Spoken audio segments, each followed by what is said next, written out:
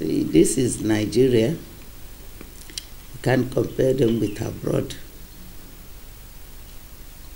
But you have to understand, in my own case, you know, I was in the army for a long time when I got married to my late husband.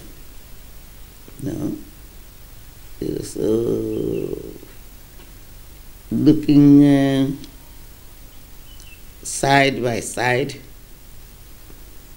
no sickness, nothing. Then one day you will see that you are probably in bed in the night, you see people surround the whole government house to come and kidnap.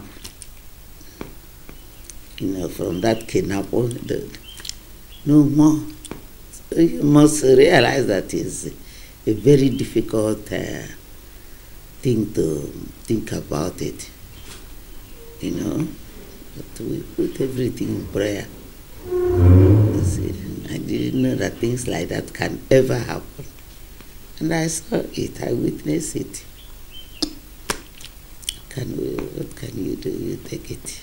In fact, I was in Abuja, Buhari, the head of state, called me to Abuja. And we discussed at length. Really is very difficult to talk about things you see in Nigeria. People like me, according to they say we are diplomats, we don't talk much, you know, but I know, I believe in anything that anybody who is with God is with the majority, you know, especially somebody like me who was trained by the Reverend Sisters, the convent at Okigbe, you know. So the things happened and I was full of surprise. If you can tell, but being somebody who knows God, you know, who believe in God and who understand the language, you know, of religion, that helps a great deal. That's a great deal. And then you realize that people are different, you know, they are different. So it's not a very good experience for any young girl to come and witness, but what can you do? So many children. See, you have no. All right, ma'am. What can you do? So many children. See, you have no. All right, ma'am. Before I let you go, what are your suggestions? What are your views about the way forward for Nigeria as a whole, and to the ruling, to the presidency and those in power, even extended to the state government when it comes to leadership? When it comes to leadership, it is like what is going on at Owerri. You know, when I saw what is going to happen, because at Owerri, the wife of the governor of Owerri is my girl, you know, is very dear to my children. But I did tell them to take it easy. You know, the way they're going, I don't think that's the way to do it. But when you advise them like that, they will never take it unless when the thing goes bad.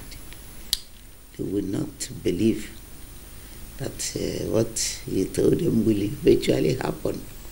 And when it happened, then what do you say?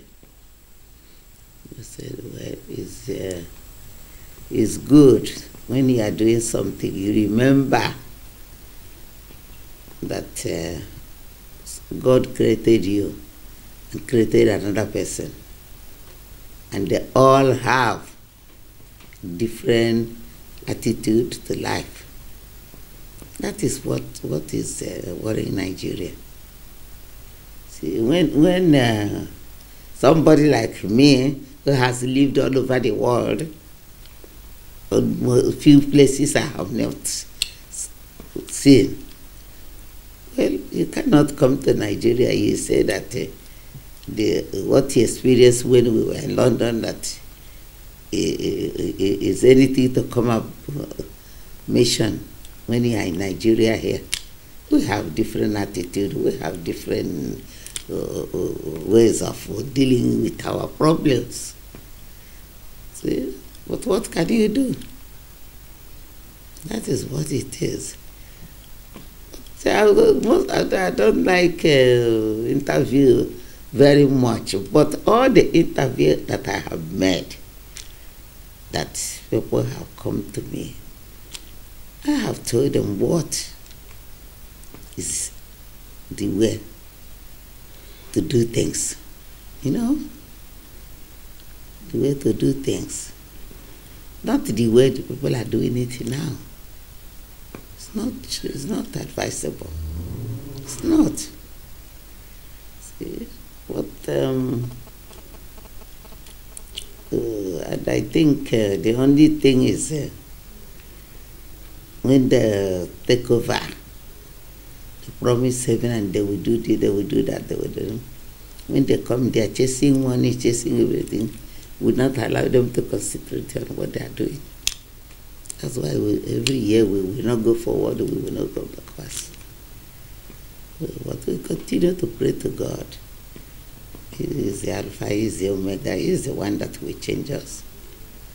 Then when He get fed up with us, He said, okay, He turned His back to us, then that's the end. But He's a merciful God. He will be giving us a long rope to change. And I hope they will change. Not all this when you get you have made a governor to come and look after a state. All the pensioners are dying. They are not giving them their hard-earned money. You know? So you see people going from one place to the other, borrowing. Why? Because their salaries are not paid to them. That is unless Nigeria changes some of their patterns, it will be very difficult. So that will be dilly-dally. Every month we dilly-dally. Continue to pray to God. Is God going to come down from heaven? No, we use some people. The problem is, after using them, do they actually say, yes, it's God who did it, not their own handwork did it. So that's the fact about the whole case. But we still believe that He's a merciful God. We continue to be begging Him, and I think He listens to us. But the people that are killing us are people who are looking after us, our top leaders, as they call them. That is what it is.